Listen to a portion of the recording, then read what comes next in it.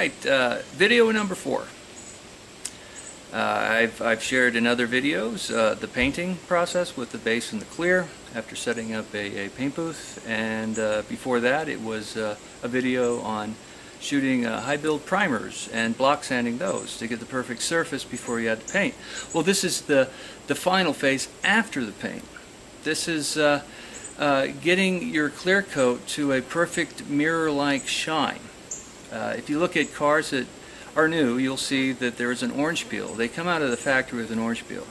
So that's acceptable. As a hobbyist, I made a few mistakes. My main problem was I didn't have a water separator that was built into my plumbing network that fed to the gun, so I was shooting water droplets onto my clear in spots, which led to sort of like a fisheye or an imperfection. I didn't have any dust nips. My problem was I didn't anticipate how much water I'd shoot out of that gun. The color sanding got rid of those. So this video is about color sanding to get a mirror shine, a mirror surface, or simply to overcome some mistakes you made in the process. This step is actually, it took me 100 hours. I was amazed at how much time it took to simply sand out this finish and bring it back after compounding and buffing it. So the two tools I'll use are, number one, a dedicated sanding wheel, which I bought at my jobber, the shop that I used, which is designed only for sanding clear coat. It does not orbit, so you don't get a random type of a sanding signature. It's fixed, and it came with, or I bought ample supply of 800 grit, 1200 grit, and 2000 grit sanding paper that was a peel and stick to the disc. Okay, so it was all that I spent a little money on, designed only for sanding clear coats. And finally, I also spent money on a buffing wheel, which is designed only for buffing post-sanded clear coats on cars. So that was several $100s worth of an investment on my behalf. And the buffing wheel did come with two different types of pads specifically designed for two different types of liquid applications, a compounding liquid and then a polishing liquid. Alright, so these are all specifically purchased for just this operation. Again, this took 100 hours, but I think you'll see it turned out pretty good. So I'm going to just get right down to it. Once again, I'm going to share with you the car, see if you like what you, see if my finish came out, and then I'll explain the process of color sanding and compounding and polish. And thank you. I'm glad I could share this with you guys. Okay guys, like I said, if you like what you see, then hang around, because this is what I did. And I like to look at the car, different types of light, direct sunlight, lesser sunlight, especially on those curves right there.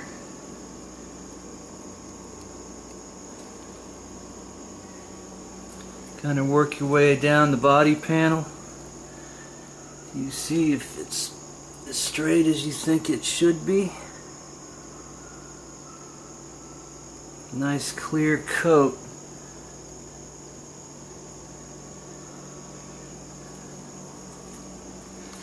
Do it with the light on. There it is. That turned out pretty good. The OEM, or the original color, whatever you want to call it, golf yellow. And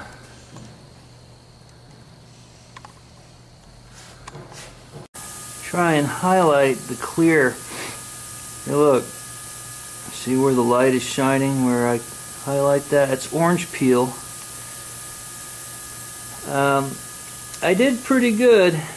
You got some crud right there. It's not horrible, but you don't want that in your clear coat. This car's got 3 layers of clear on it. So So the job is to smooth it out, and that's sort of a process. I don't want to take too much of my clear out, and what I'm using here is 800 grit sandpaper. Can't really read that because my lighting stinks right now. And I have to kind of look at the finish at an angle. I just want to cut that, I want to cut down the orange peel, but I do not want to cut through the clear into the base, otherwise I've blown it. I can use this guy on the flat surfaces, but when it comes to these curves, I'm going to have to use a sanding block with sandpaper instead.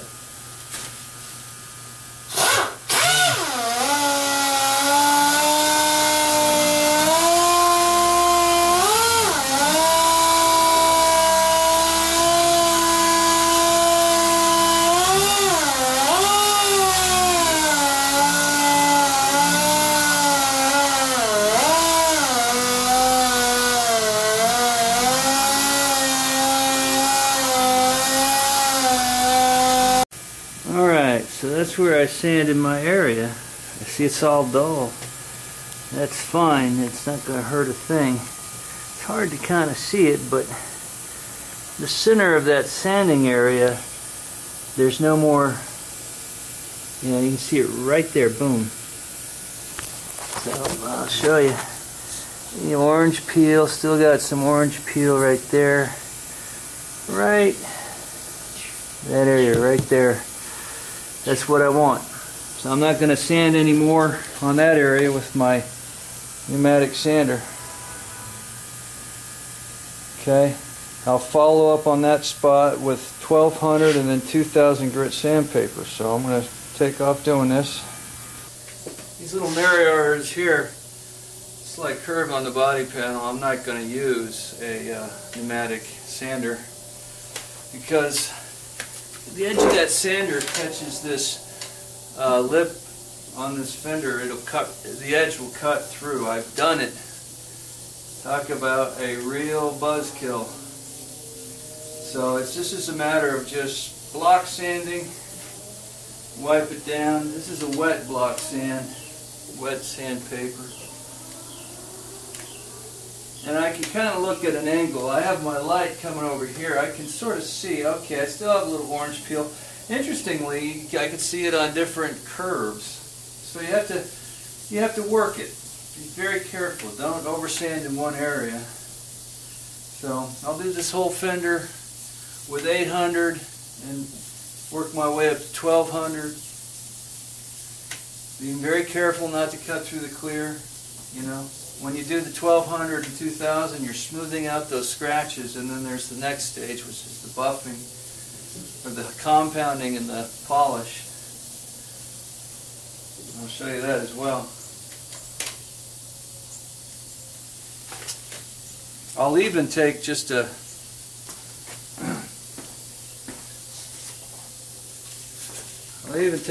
loose piece of paper, you know, work it with that too. Like on this fender lip here. So you apply a variety of ways to get your clear sanded down. Okay, well here's the right front fender after it's been color sanded. You can see I've taken all the luster or the shine out of it compared to that door panel, which hadn't been done yet. But I've also cut out all of the imperfections in orange peel. Now I'll go ahead and sand it with 2000 and then polish it. There you have it.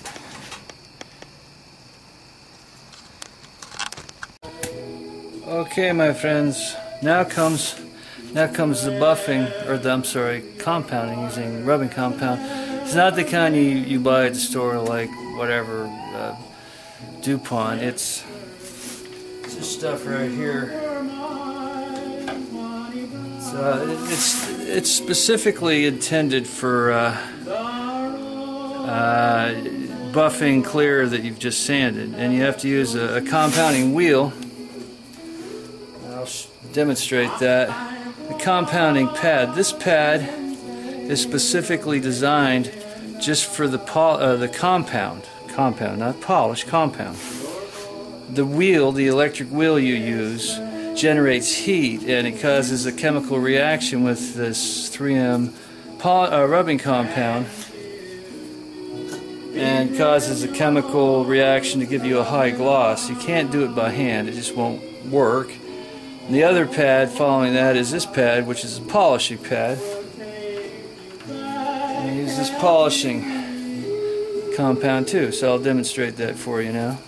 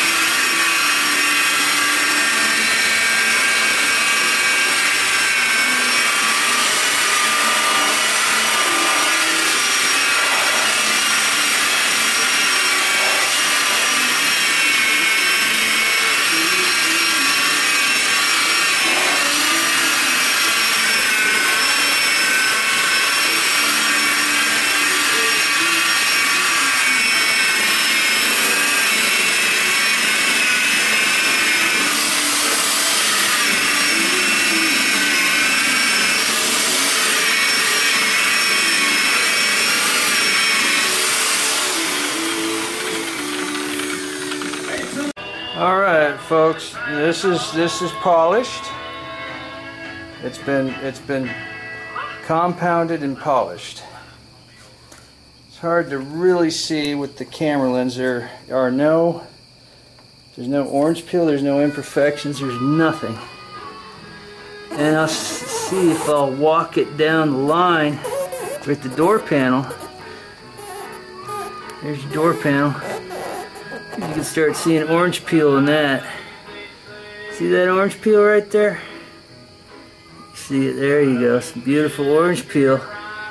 That'll all come out when you sand it. 800 to 1200 to 2000, and then with a mechanical wheel compounding and buffing. Just make sure you got enough clear coat so you don't cut through your clear. Alright, huh? Isn't that cool? Whole car will be like this. I'm going panel by panel. It is a lot of work. I'll probably put 40 hours in on this car. This is a small car. Once again, guys, you can see what color sanding does. See, you've got a beautiful clear surface, and this surface is above. It's really good. I mean, this is almost the way it would come out of the factory with the minimal orange peel, but we're going for restoration, not show, trying to get as close to show quality.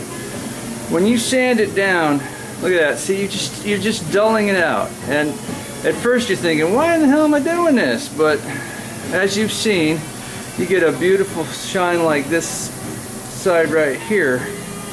So there you have it.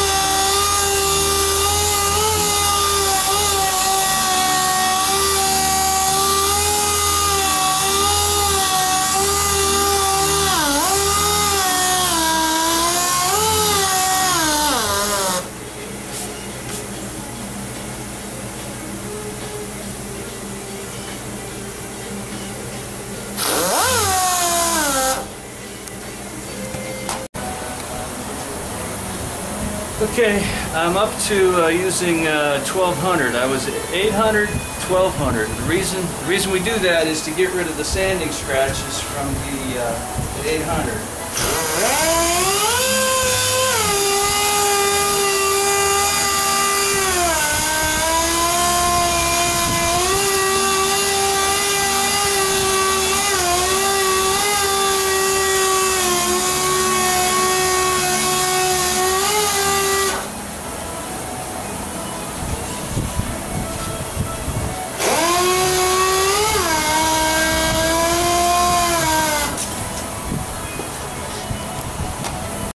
Of course, on these edges again, I've got to use the 2000 sandpaper block sand wet sand, because I just don't want to cut these edges with the rotating sander. It's just that you can slip up and accidentally cut across or cut into your clear. I've done it on another practice car. And I'm worried about this one when I buff it, because you really need the mechanical buffing to really get the shine out. In some areas you just can't reach it, so you have to, I don't know how the pros do it, but maybe. I've done some hand buffing and compounding with the cloth, but it just doesn't get the results of the wheel.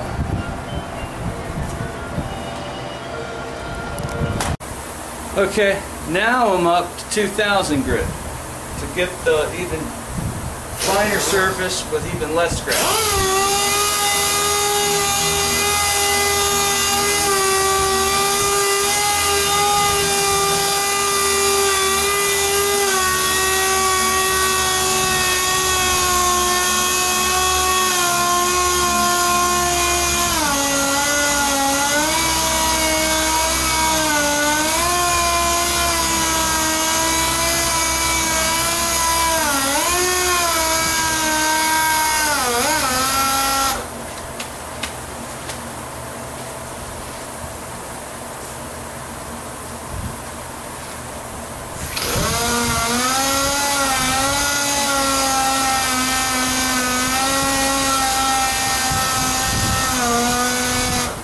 Sander right here's got this flex pad between the actual sander and the sandpaper, so it doesn't give you a hard edge where you grind edges and cut out your clear.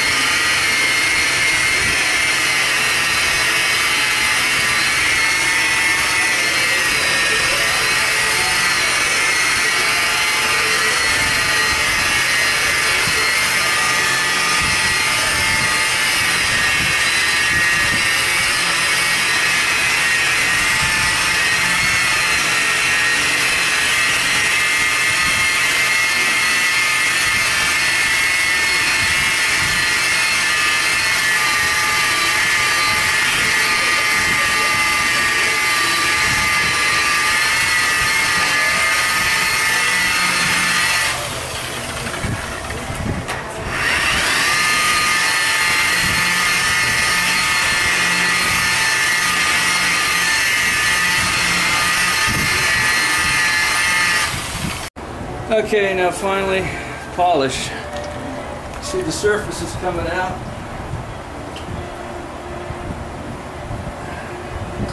I'm discovering that it's best to do one section at a time. Don't try and do too much too fast. You know, maybe 1/4 of the hood at a time.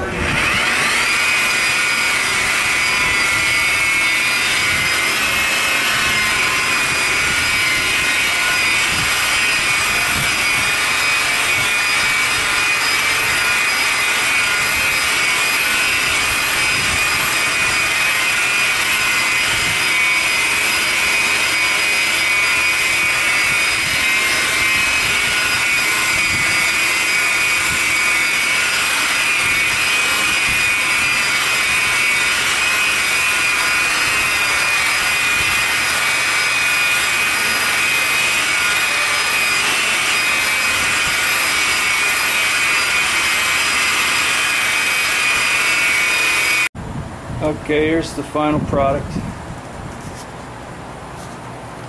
Not bad.